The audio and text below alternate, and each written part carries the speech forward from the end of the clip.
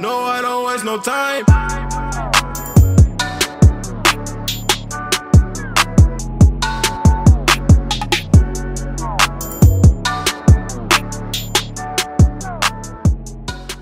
What's going on, guys, and welcome back to a new video. Now, for those of you that are new to the channel, my name is Joshua Daniel George, digital marketing online coach. I own a social media marketing agency here in the Netherlands, and I also coach you guys how you can do the same. Now, before I begin, I just want to give a quick shout out for those of you that have recently enrolled in the lifestyle design coaching program. It's been building up a little bit of momentum lately, and we're getting great results. I feel like now almost everyone that has enrolled has gotten at least one client, which is absolutely amazing. The community is great, the coaching calls are great, and I know that most of you do watch this, so shout out to you guys. And for those of you that aren't enrolled just yet but are on the verge, I highly recommend you do it. It's basically an investment in yourself, and it will yield the biggest results. If you are on the fence about it, I highly recommend you basically book a free discovery call with either me or someone on my team, where we could basically just go over a roadmap from where you are now to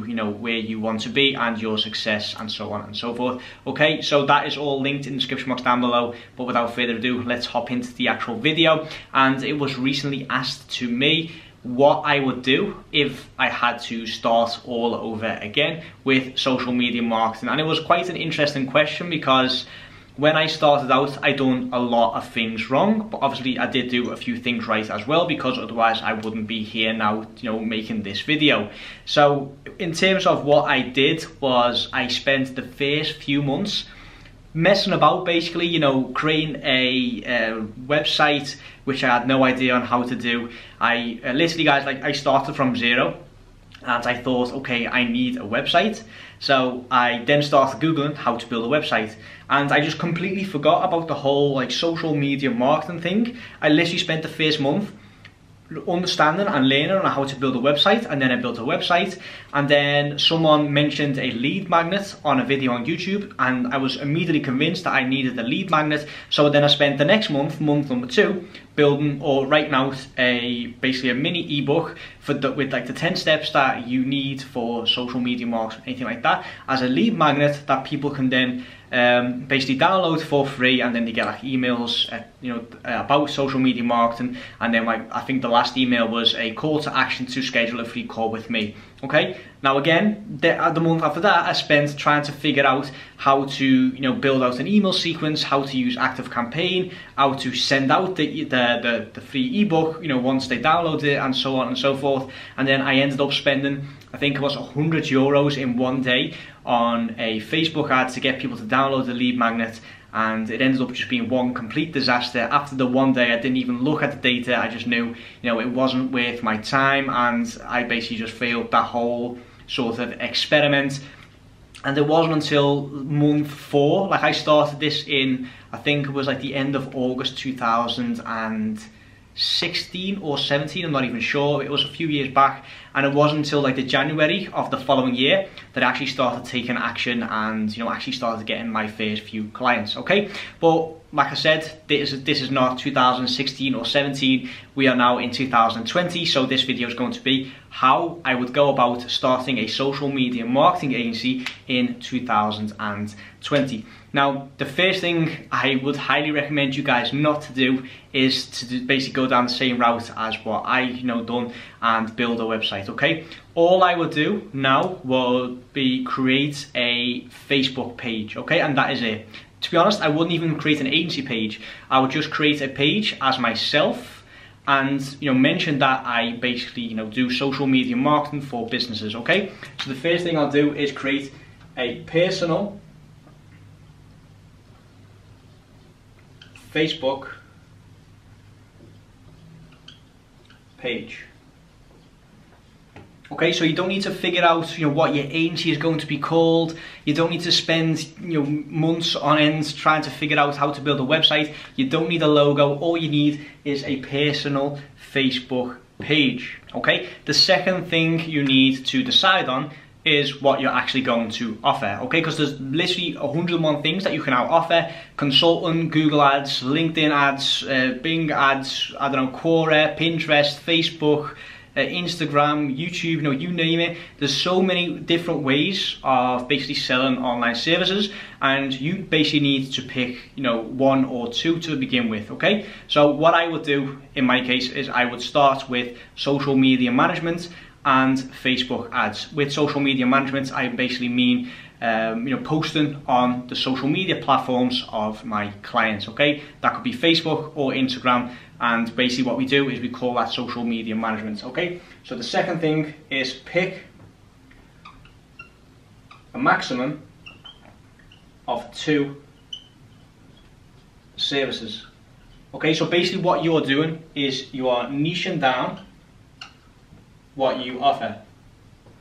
Niche down your offer, okay? So you're not a jack of all trades, you're not, you know, trying to basically tailor to everyone, okay? You niche down 2 offers or 2 services that you offer to your potential clients or your actual clients, okay? So 2 things that I would do: social media management and Facebook ads. Why? Because I know how to do it, and I'm good at it, and I actually enjoy doing it, okay? Now the third thing I would do in terms of outreach is build out a email list, okay? And I know, yeah, a lot of people say, no, we need to have messenger bots, we need to have automatic responders, we need to, you know, send out looms and all that lot.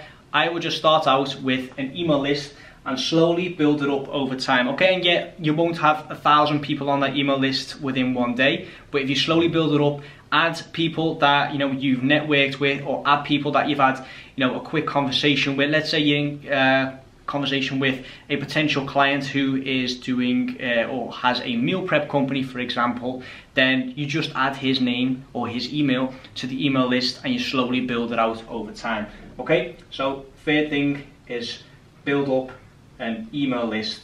And yes guys, this is in 2020, I'm still preaching the email list because it is a very, very powerful tool, and it's basically free traffic as soon as, you know, you build up the email list, okay? So rather than sending out Facebook ads to try and contact these owners again and retarget these owners, all you do is send out an email blast to people you've already been in contact with, and they get an email in their inbox, and it doesn't cost you a penny, okay? And you can send out as many emails as you want. Obviously don't bug everyone you know, with 10 emails a day, but then again, you know, they would unsubscribe if they aren't interested, so you could potentially do it, but you know, it's basically free traffic as soon as you've built up that email list, okay? And then the next thing I would do is niche down the industry, but not necessarily like the niche, okay? And what I mean by that is, a lot of people I see online, they'll say stuff like, okay, I basically generate leads for,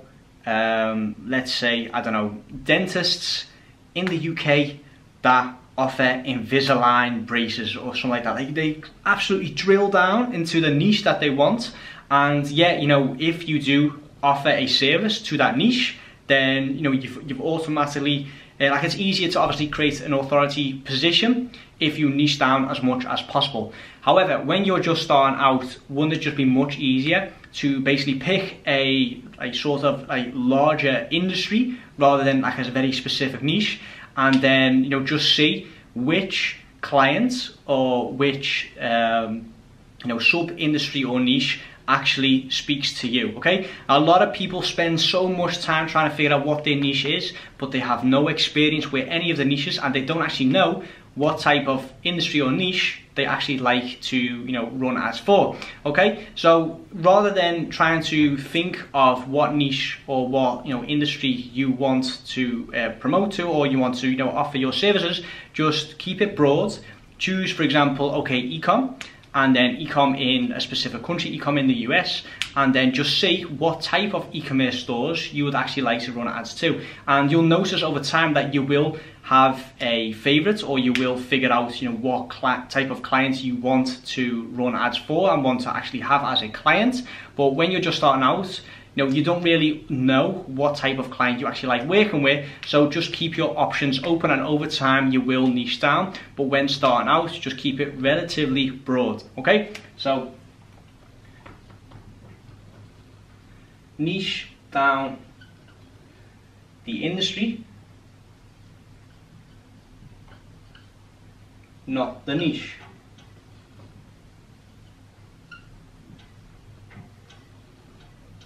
Okay, and then lastly, what I would do in terms of the outreach, let me just quickly check how far down I can go without losing the camera. Okay, so around over here. Yeah, so in terms of the outreach, I will do the following things. I will do Facebook groups.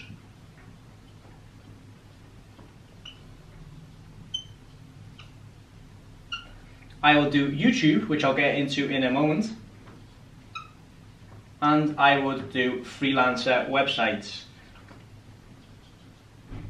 Okay, and the reason why I've chosen these two is because when you are starting out, chances are that you haven't actually got a budget to run ads, for. So rather than spending money on ads, money that you haven't really got to spend, I would basically leverage my time. Okay, so if you can't leverage your money, you need to leverage your time. And 3 ways that I think are very effective are Facebook groups. So replying to people in Facebook groups, basically building up those relationships. Freelancer websites, basically the low-hanging fruit, actually getting in contact with business owners that are actually on the lookout for someone to do their social media. And then thirdly, YouTube, which is something that I don't actually hear a lot in the basically social media marketing industry, is actually building up a YouTube channel that tailors to business. Okay, so more often than not, I do it myself. Is basically I have a YouTube channel for B2C, so I show other people how to start their own social media marketing agency. But what you can also do is start a YouTube channel and basically tailor to business owners. So show a specific industry how to run ads for their industry, and then have a call to action saying that if you enjoyed this video and you want me to run ads for you, then schedule a free discovery call. Okay, because it's digital real estate. As soon as you create that video, it's there forever. Okay, and then basically in the background it will be gathering leads and traffic for you and your services. Okay, and then one last bonus tip in terms of software. This is something that I saw, I think I read it actually in an article the other day, is if you are offering social media marketing and social media advertising, etc., and you use software, actually recommend that software to the clients and then give your affiliate link. Okay, so everything you use, whether it's Zapier, Hootsuite, ClickFunnels, Teachable, whatever, offer it and recommend it to the clients with your affiliate link, so you actually earn money off the back end of that client. So let's say that client leaves you 3 months down the line, but continues to work with ClickFunnels, you still get recurring commission from that client even though you are no longer working together. Okay, so that is all I've got for today. That is how I would start a social media marketing agency in 2020 if I had to start all over again. Now, if you are just starting out and you basically need some guidance and you want my personal help and you want me to basically coach you on a daily basis on how to start and scale your very own social media marketing agency, like I mentioned in the introduction, I do offer coaching. It will all be linked in the description box down below. For 12 months, so an entire year's of coaching, all you pay is €117 a month. So it's literally buttons. All you need to do is land one client, which you will. Highly, very likely that you'll actually land that client in the first 30 days, and you basically paid for coaching for the next, let's say, 10 months, provided that you get that client for $1,000 a month. Okay, and then from there, you'll notice that it's so much easier because you know exactly what to do, and you've got basically the experience in your corner to back everything up that you do. Okay, so anyway, like this video if you got something out of it, comment down below what you'd like to see from this channel next, subscribe to the channel for more, and I'll see you guys in the next video.